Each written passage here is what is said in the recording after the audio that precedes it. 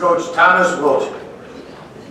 Coach Wilcher, like Coach Thorne, are the two inductees this year with the fewest years coaching, only 28, the babies of the class.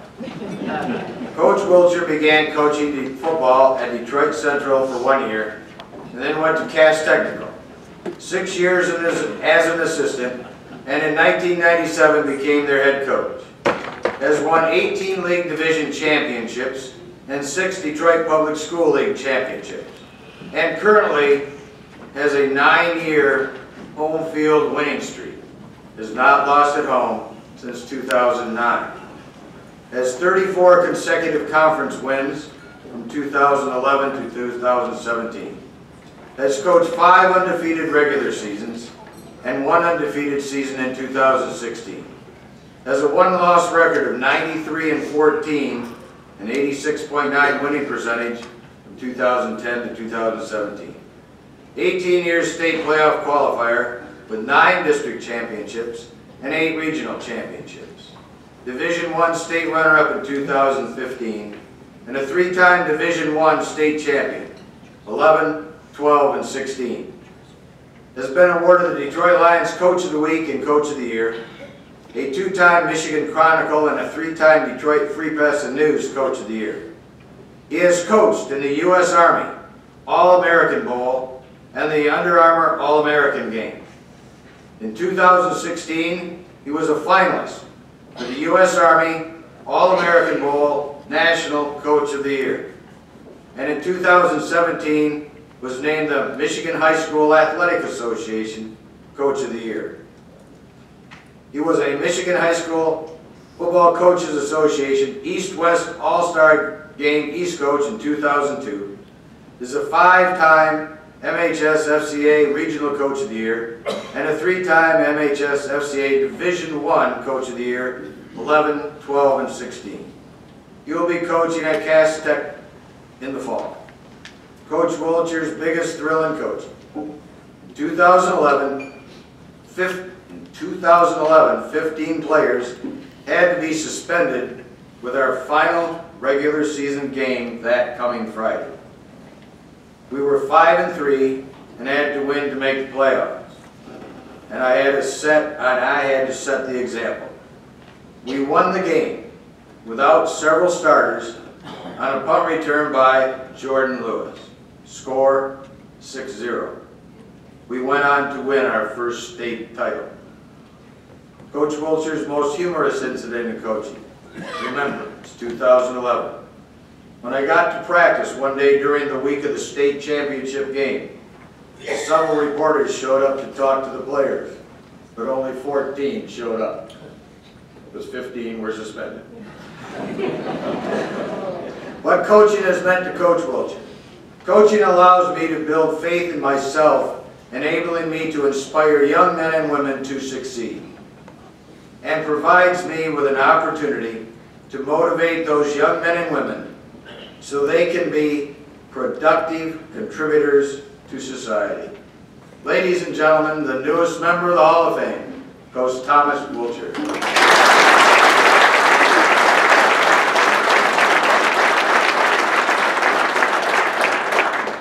Well, I'm glad I'm the first one here. All right. One thing I want to do is be swift and be quick because I know I am the last one. But the most important thing about today is that I came to this banquet before, back in 1995, when they had inducted my coach, Coach Woody Thomas, into Michigan High School Football Coaches Hall of Fame. I never knew that I would be here because I just thought I was coming to a banquet. I never knew where I would be at. And so that led me to believe one thing I read in Ecclesiastes in chapter 9, verse 11 and 12. I have seen something else under the sun. The race is not to the swift, or the battle is to the strong. Nor does food come to the wise, or wealth to the brilliant, or favor to the learned. But time and chance happen to them all. Moreover, no one knows when their hour will come. That lets me to believe and want to thank the Michigan High School Football Coach Association for inducting me into their Hall of Fame. I would like to thank Coach Drake and Coach Andre Harlan because A couple years ago, Andre Holland kept asking me to fill out the paperwork. I'll take it on my desk and said, I did it. He said, no, you didn't. I said, okay, I'm trying to do it. Come back a few years later, Coach Drake come back and said, hey, do the paperwork. I said, yeah, I did it. Go on top of my desk. He said, no, you didn't. I said, okay, you found me out. And he called me up anyway. I said, I didn't put the paperwork out. Drake said, I fooled you. I did it myself. So I would like to thank them. I would like to also thank all my coaches. I would like to thank Dave Millett, my office coordinator. I would like to also thank Cash Caldwell, one of my former students, one of my former players. I also like to thank William Sassy, one guy who stood there, came there every single day and was ready to go. I also like to thank Dennis Parker, a man who I looked across the field and never knew he'd be standing beside me. Not taking L's, but showing me how to give people L's once again. I would like to thank Nick Martin, one guy who has a lot of knowledge about football on the defensive line. I would like to thank Sean Williams, Marvin Russian, another student of mine who was a player that I would take home every day and tell him, hey, you will be great, you will do a lot of good things. And now he is a district manager for Comerica Bank, runs the whole east side of Detroit. Kenneth Seabury, a lawyer, one of my other students, one of the other players. We also have Nick Moran, Paul Cochran, and Jason Coleman. For all my coaches, please stand.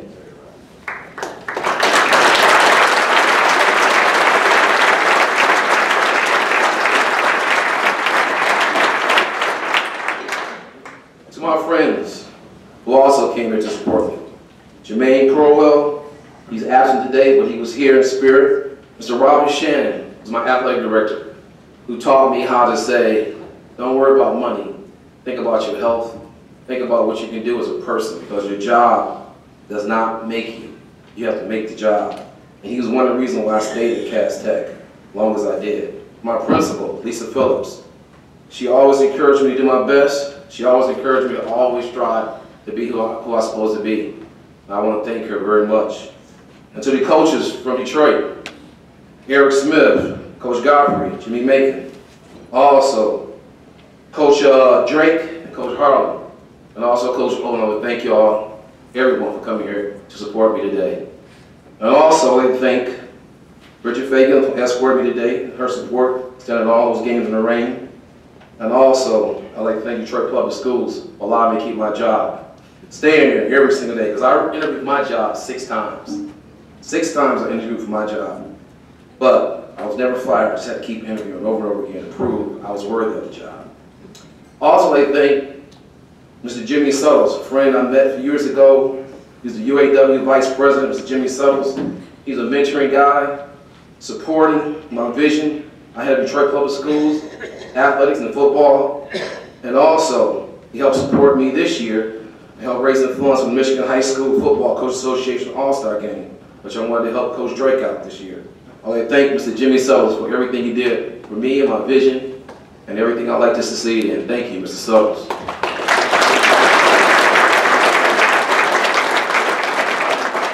And if those people could please stand, I'd like for you to be recognized.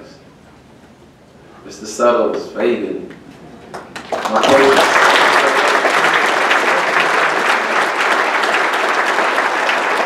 Also, my family, Mr. and Mrs. Evan Wilcher, my brother was always there, my backbone, always just give me all those beat downs growing up, but it taught me how to fight, taught me how to instill into other people's lives. Also, my mother, who also gave me a lot of strong support, always there, all the time. And also, my son, my daughter, who's not present today, my son, Kashawn Wilcher, and my daughter, Kirsten Wilcher. They are not present here today. They're both down in Miami, Florida, living it up. So, but my oldest daughter was always my ride and die. She goes to all my banquets, is always supporting me. My daughter, Kyla Wilcher, who's always here today. Could y'all please stand? My mother could raise her hand too.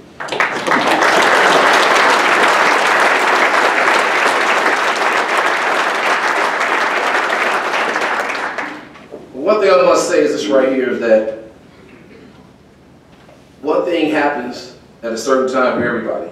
But for me, coaching was not my calling. I did not want to coach. I refused to coach. I was asked several times to coach. I started out really at Ann Arbor Huron. But they kept asking me to coach, coach, coach. I said, no, I won't do it. They finally got me over here to coach over here on. I was successful.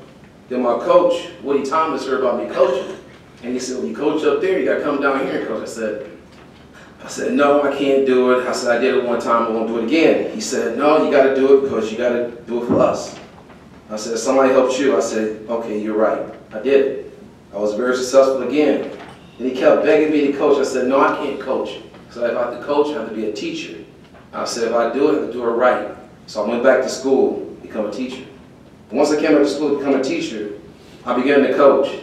I began to instill into all the young men that was instilled into me how to become a man, how to become a person, how to learn how to fight. I wanted someone to feel the same thing I feel growing up. Me, I never experienced how to lose. I want to teach my young men how to win. And once you teach someone how to win, you're teaching someone how to be successful in life. And that's what I wanted to do, teach someone how to be successful. But in my coaching, when I really knew I was a coach was when I was a state championship game. All the coaches kept asking me, he said, Coach, the first state championship. He said, Coach, what are we going to do? I said, no one's here at practice. I said, what are we going to do? I said, I don't know. I said, ask the other coaches what we're going to do. I don't know. Go back in here and sit down. They said, well, ain't nobody here to practice. I said, well, everybody go home. I said, so we went home. The coach said, Coach, you can't do that. I said, y'all coaches too. Can't y'all figure something out? He said, okay. So I went back into the back room, watched film. Came back the next day. No one was here. He said, Coach, what you going to do? I said, gosh. I said, I don't know what I'm going to do. I said, let's meet, get together. They all got together. We all met, and I walked out the door. I said, y'all come up with something? They said, we waiting on you. I said, okay. I came back in, and I said, well, I'll figure it out later. Came back the next day, said, Coach, what we going to do? Nobody's here, can't practice. I said, whoever's here, we're going to practice what we got. We're going to beat this team, we're going to win our first state title. They said, what plays we going to run? I said, I don't know. Go out there and practice something. I went back in and watched film. I said, I'll figure it out later. So that Thursday, I figured it out. I said something the office coordinator always wanted to hear, and that was, throw the ball. He said, for real? I said, yes, throw the ball. I said, you can throw the ball 400 yards. That's what he did. He threw the ball all day in our first state championship game. Our quarterback broke records and everything as a freshman. But the most important thing was, at that point in time, I really did understand I had to be a coach. I really did understand that people look at me for more than just who I am as a person. They look at me as a leader. They look at me as a person they want to follow. They look at me as a person who must lead, who must instruct, and who must direct them for guidance. And also, my teammates, my players, my coaches, my family, all look for those things in me. And that's what I instilled every single day, direction. And the most important thing I also learned was that when my mother had an operation, she had to come live with me. I was coaching, we were winning, was trying to make it to the state playoffs again, was trying to win the state title, but everything had to become a halt. My mother had to move in, move out of my room. She took over my room. She stayed there every night. I said, God, she had that big old bed, I had a little twin bed I sleep in. But, hey, that's your mom. You gotta do it. And I did. Every morning, get up, cook her breakfast, get about 5 o'clock in the morning, cook her breakfast. Then I set her lunch out so she can get that, because she couldn't move around too good. Go pick my niece up, bring her back to the house, be at work by 8 o'clock in the morning, go to practice, come back home, cook her dinner, sit there, listen to her talk, and take her medicine, help her wash, help her bathe, give her a shower, give her a bath, whatever I had to do for her, I would do that every day. What I was learning was how to be patient. I was learning how to be a father. I was learning how to love. And that's what I did. I learned how to be a father to my kids. I learned how to talk to them a little bit better. I learned how to listen to my daughter, listen to my son. I learned how to be a mentor. Because one of my football players named Kayvon, we called him Gucci Man. He ran his brand new car into a tree and died. And the mother was crying. She didn't know what she was going to do. He was in the morgue. She couldn't bury him anything. I said, I'm a coach. I don't understand how to bury a child. I have not had to bury anyone yet. But the mother looked at me as a father. She looked at me as a mentor. She looked at me as guidance. I had to find out how to bury her child. I had to find out how to get the child buried, how to pay for a funeral home and everything. I did whatever she wanted. I got it done. But that's what my mother taught me, patience, how to give, how to love someone. And when you're teaching yourself how to love, you extend it to everybody that you touch. And through loving, my mother taught me, she taught me a little bit more how to love and give a little bit more. And so now, when I coach, I give myself. I don't hold nothing back, because if you hold something back, you're cheating someone. So you don't want to cheat anyone in life. And so therefore, as I go through life every single day now, I go through those lessons of every day, being patient, being a mentor, and teaching someone how to love a little bit more, how to listen a little bit harder. And so through that, I want to say, and end with this right here. When I read Ecclesiastes chapter 5, verse 18 through 20, this is what I have observed to be good. That is appropriate for a person to eat, to drink, and to find satisfaction in their toilsome labor under the sun. During the few days of life that God has given us, for this is our lot. Moreover, when God gives someone wealth and possessions and the ability to enjoy them, we must accept their lot and be happy in their toil, because this is a gift of God. Seldom we reflect on the days of our life, because God keeps them occupied with gladness in our hearts. I will always be grateful and humble for the path I was given. And thank you very much.